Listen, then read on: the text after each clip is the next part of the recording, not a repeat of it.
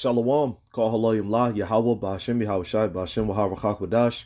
Double honors to the elders and the apostles of Great Millstone who rule well for teaching me this truth. Salutations to the hopeful elect. All right. To you brothers out there across the globe pushing the truth with all righteousness and sincerity. And to you few sincere sisters who hearken as well diligently. Peace, love, and blessings. Kaya here back with another video, and I'm gonna do a little Hebrew lesson. All right. Going into the word gate in the Hebrew, in the Paleo Hebrew. All right. In the later on in the video, I'll show you a depiction because I thought about this not too long ago. I'm just like gates, and a gate doesn't always have to literally mean like a fence with bars and everything. It just simply means opening. All right, and I'm gonna prove that, And Lord's willing, I'll get some pictures in a little bit. But Salaki, wrong scripture. This is the book of Proverbs, chapter 8, verse 3. It says, "She crieth at the gates, at the entry of the city, at the coming in, at the doors." All right. So we're gonna get this word, and this is talking about wisdom. All right, because the scriptures tell you that wisdom crieth without; she uttereth her voice in the streets.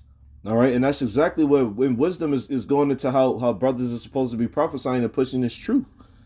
Okay, the so-called Negroes, Latinos, and Native Americans. All right, the true Hebrew Israelites, according to the Bible. All right, the scriptures is telling us how and where we should be prophesying at. All right, so let's get this word gates. All right, in the Hebrew. All right, this is the Assyrian. And always remember that Hebrew is read from right to left, not left to right. All right. So this is the Hebrew word for gate, H8179. It's SHAIR. SHAIR. Okay. It's SHAIR. Strong's H8179. SHAIR. SHAIR. SHAIR. All right. And it says gate of entrance, gate of space inside gate, i.e. marketplace, public meeting place, city, town, gate of palace, royal castle, temple court, court of tabernacle, heaven. All right, but it just simply means the opening, the entrance, all right, of a marketplace, man. All right, well, in this particular scripture, all right, so in the Strong's definition, it says gate, city, door, port, porters. All right, and you notice, I'll just go ahead and pull up a picture. All right. Now, when you look at, because I typed in Google gate to marketplace historical, because these areas are where you would find the prophets usually. Also, at the beginnings, at the openings of king's palaces and so on and so forth. All right. So this image right here, shows a woman walking through what? A gate. All right. She's transferring over. She's transferring over to the other side, like going into like a marketplace or wherever it is. All right. They're just giant pillars. That's They got the bridges over them. Okay. It's simply an opening. All right. It's just simply an opening, and this is where you'll find. Brothers at today, man, are at the openings of the marketplaces. All right. Now, let me take away historical. All right. For a more modern, a more modern look, a more modern taste. All right. Like this picture right here. All right. It says Old Town Marketplace. Okay. You find brothers once again in these metropolized areas. All right, and the word metropolis, all right, it means what was it? I think it was like mother city, if I'm not mistaken. I think metropolis is mother city. As a matter of fact, let me stop thinking. Let me just ask. So metropolis etymology. All right. Just to further stress the point. All right. Once again, the Hebrew word is SHAIR. All right. Metropolis.